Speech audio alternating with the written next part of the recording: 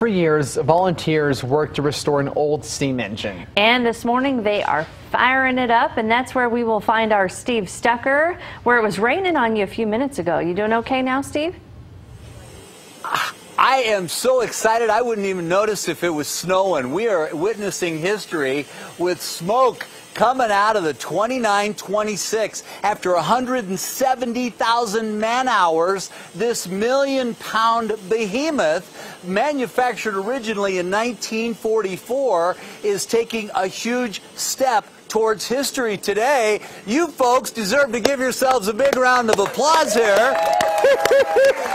These are all volunteers, and they proudly call themselves not trained monkeys, but trained monkeys, right?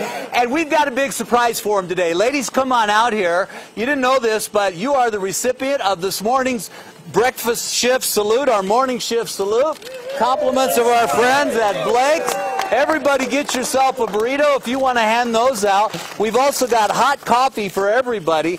And this is just a small token of our appreciation to thank you for all that you do. We've got the whistle ready to go off. We're gonna hear the whistle and then ring the bell. Now, we won't actually be able to drive this thing down the tracks just yet, but that is in the plans. And John Taylor, the group historian, is here. Woo!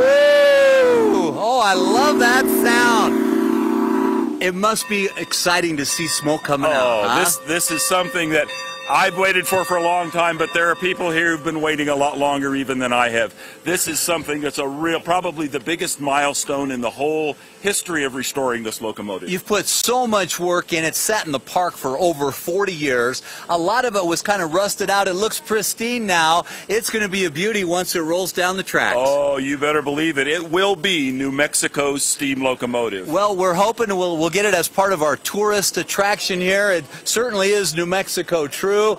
And we want to thank all of you and salute you and wish you the best of luck in the days to come. Now eat, because I know you got work to do, okay? So eat up these beautiful Blake's breakfast burritos, and we'll be